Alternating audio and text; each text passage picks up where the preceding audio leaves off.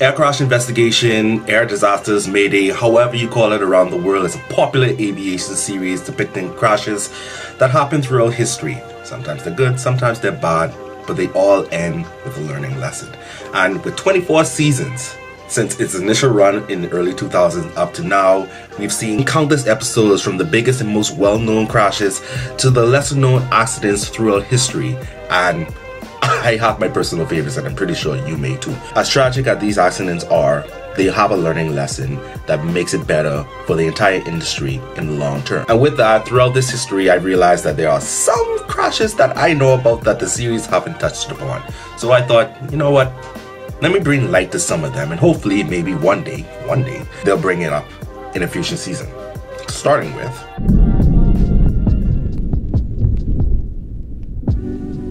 on July 27, 2007, two helicopters from two separate television stations collided in midair over Phoenix, Arizona in the United States while covering a police pursuit. The collision was broadcasted live from both helicopters, and the aftermath was covered by other news helicopters in the area.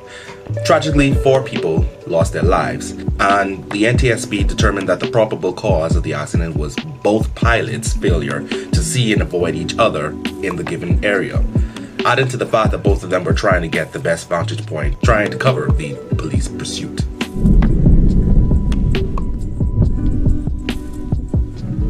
This incident thankfully had no fatalities, but this led to some major changes issued by the FAA. On October 28, 2006, Flight 1883 had mistakenly landed on a taxiway at Newark Liberty Airport in New Jersey in the United States.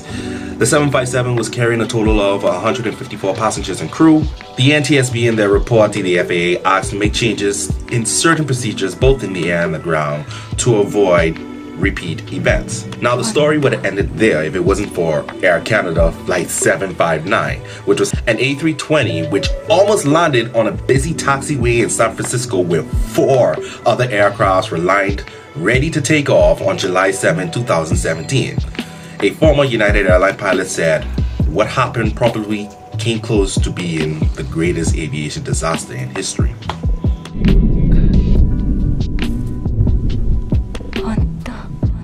I'm noticing a rise in small accidents being covered in the series, so I'm surprised they haven't covered this one yet. On February 3rd, 1959, a Beechcraft Bonanza carrying rock and roll music star Buddy Holly, Richard Valens, and the Big Bopper J.P. Richardson crashed shortly after takeoff outside of Mason City, Iowa, again in the United States. A total of 4 occupants on board died when the pilot lost control and impacted at high speed into a cornfield. The probable cause pointed to pilot error. This event became known as the day the music died, after singer-songwriter Don McLean referred to it as such in his 1971 song, American Pie.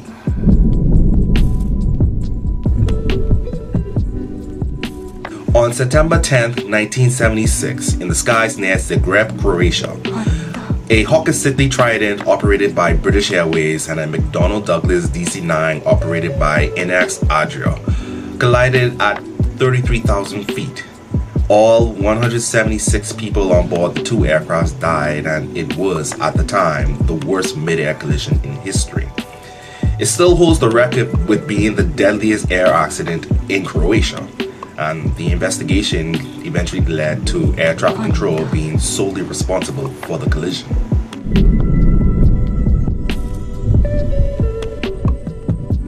This infamous flight saw Uruguayan Air Force Flight 571, a Fairchild 227, crash in a remote part of the Andes mountain range in Argentina on the 13th of October 1972, carrying 45 passengers and crew, which include the Old Christian Club rugby union team of Uruguay. The aftermath of the crash is often analyzed and showcased in many movies and TV shows and books, as it describes the survival of the surviving passengers for 72 days on the mountain. But the initial crash is not looked at. 16 people survived the ordeal, and the investigation determined that the crash was due to pilot error.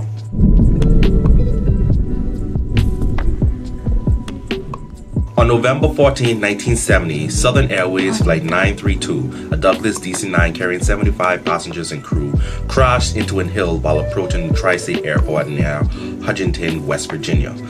The flight was carrying members of the Marshall University football team, and unfortunately nobody survived.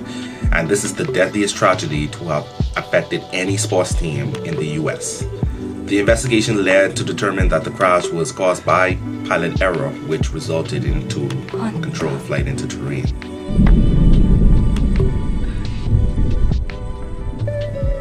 This one is a little crazy to believe, but on the 25th of August in 2010, a Filair L-410 crashed whilst approaching Bandundu Airport in the Democratic Republic of the Congo. This crash killed 20 out of the 21 occupants on board, and the crash was caused due to a passenger smuggling a crocodile on board that later escaped and had passengers moving towards the front of the aircraft, which shifted the center of gravity up front. So yeah, the crocodile survived the crash, by the way.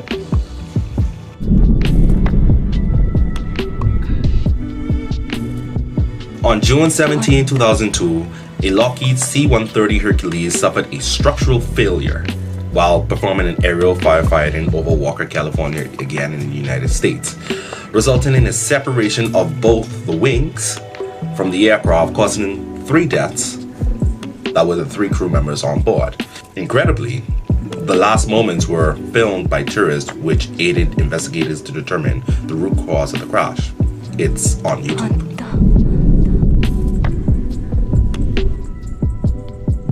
I remembered when this happened. I watched it live on TV. On September 21st, 2005, JetBlue Flight 292 took off from LAX en route to New York's JFK Airport. After takeoff, the pilot could not retract the landing gear and was informed that the nose landing gear shifted 90 degrees from its normal position. The Airbus A320 carrying 146 passengers and crew then had to make an emergency landing back at LAX. The incredible landing was broadcasted live around the world, and the aircraft came to a safe stop on the runway. Incredible.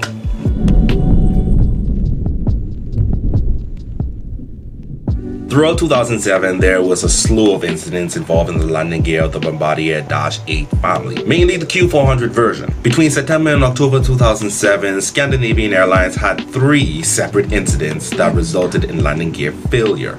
Probable cause led to poor maintenance being found and the eventual retirement of the Q400 from SAS fleet. Not related, but I'm gonna throw Bahamas Air incident of April 2007 in this as well, only because this involved a Dash 8-300, even though the probable cause is slightly different. I may do a separate video on that. Stay tuned.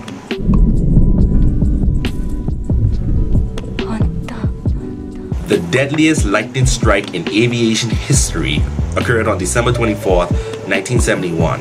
A Lockheed L-188A Electra operated by this airline, I'm not going to say it, and carrying 92 passengers broke up in midair after being struck by lightning over the Amazon rainforest in Peru.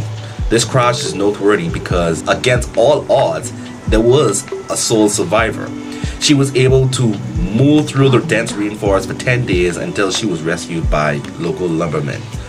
LANSA shortly ceased operation as a result of the crash, but the lady is still living and thriving to this day.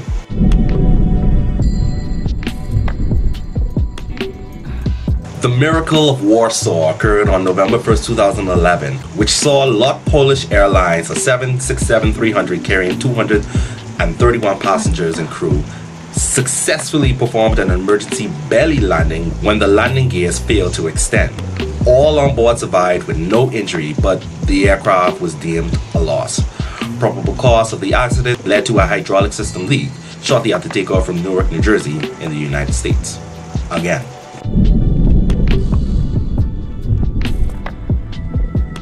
Me saying again with the United States, I'm not saying something's happening, but Sticking with Lot Polish Airlines, the deadliest incident involving an Illusion Il-62 and the deadliest aviation disaster in Polish history occurred on May 9, 1987, carrying 183 passengers and crew from Warsaw, Poland to New York's JFK Airport. The plane crashed in a nature reserve outside of Warsaw.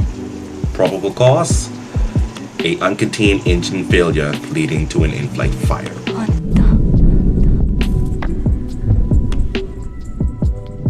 On July 27, 2002, when a Ukrainian Air Force Sukhoi Su-27 crashed at Sknyliv airfield near Lviv in Ukraine, killing 77 people on the ground. The Su-27 aircraft was flown by 2 experienced pilots until they lost control and ejected. The aircraft then skid on the ground before exploding into a crowd of spectators.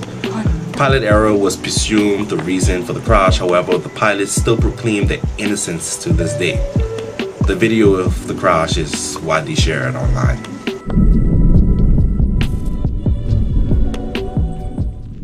Again, staying in Ukraine, the deadliest accident of 2006 occurred on the 22nd of August where a Filair 2154M operated by Pulkovo Air Enterprise, carrying and unfortunately killing 170 passengers and crew, crashed in the Donetsk Oblast. The cause of the crash was the aircraft being flown manually with excessive angles of attack, causing it to stall, which transitioned into a flat spin and collision with the ground at high speed.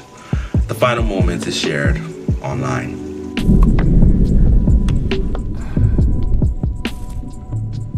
On July 31, 2008, a Hawker 800 operated by East Coast Jets crashed while attempting to go around near Owatonna, Minnesota in the US.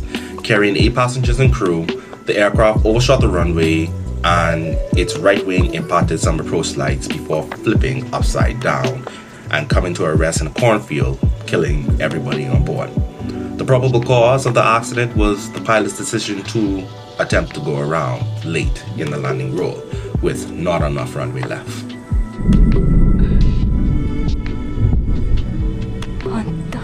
And I'll end with this one. On the 22nd of May 2020, Pakistan International Airlines Flight 8303 was scheduled to land at Karachi, Pakistan, where it crashed while making a second landing attempt. The A320 was carrying 99 passengers and crew, and it was badly damaged on the first landing attempt due to the landing gears mistakenly not being extended, resulting in both engines flaming out during the go-around. The aircraft then glided into a densely populated neighborhood just short of the runway, killing all on board plus 7 on the ground. Investigators blamed the accident on the flight crew for violating standard operating procedures and ignoring the instructions by the ATC. And I know I said that one was the last one, but honorable mentions to a United Airlines flight which was operating a Boeing 247 that crashed near Chesterton, Indiana, where the world's first proven act of sabotage occurred on a commercial flight. This was on October 10th, 1933. It killed all 7 people on board. And that's it for now. There are plenty of accidents that I didn't mention. You can mention it in the comment section below. And I may do a second part to this video because again, there's so many to cover. Right? And like I said in the beginning, all of these accidents happened in the past so that the aviation industry can be better for the future. So with that being said, thank you for watching and I'll see you guys next time. We link.